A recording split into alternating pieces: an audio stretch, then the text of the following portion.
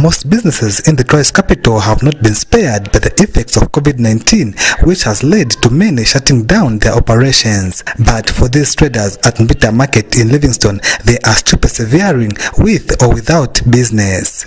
However, despite slow business operations, these traders are also required to meet their statutory obligation of paying business permit and levies. On this issue, traders at this market have alleged that the Livingstone City Council has hiked business permit, saying when the local authority is fully aware of slow business caused by COVID-19.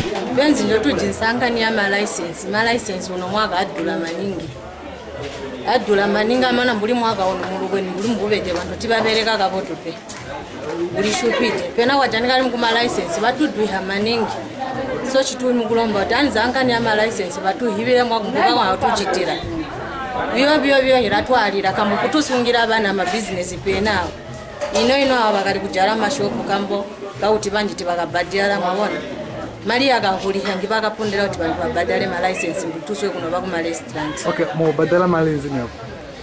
Waswebo kambo twakachera watu ambira 1.6. Kai gabaga bika penalty fee. Kawata na bika penalty fee yagali 1 pin 2. Yagali kusika kuma 1 pin. I think ali kuma 600 so. Kuindana mane yakaindana maningi kambo bambi yakalujaniga bakalubalembera ma 650 bamwe ma 1.2 so kuindana kanji kulantwa kabuya ma restaurant omuntu akajanika kuti tulinde nyimitengo chibakali tupedi. The traders further complain of being charged 3/4 market levy even when they have paid for a business permit.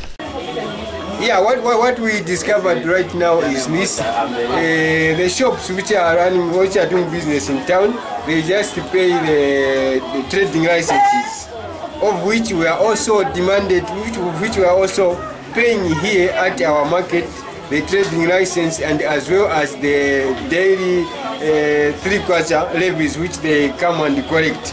I think it is very unfair because we are doing the same business which is being done in town with the same business that we are doing here.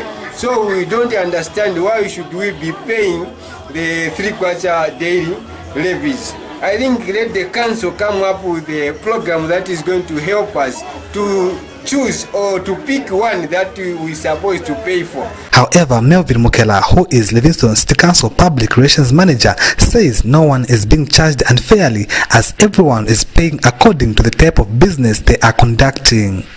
There are those that are selling tomatoes and others. This is small business traders in markets who are paying 3/4 per day.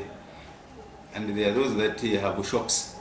So those that have shops are paying a business levy or business permit. So that's why it is different. So they should not compare themselves with a person who is selling tomatoes and this small merchandise and someone who's got a shop to pay the same amount of money.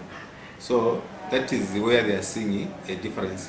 And also the other thing is that these fees are categorized in areas. If you are trading from Central Business District, the fee that you are going to pay is different from one who is trading from a compound or a place which is far from a town. These traders are not the only ones affected by the so-called price hikes, as it is all markets in Livingstone.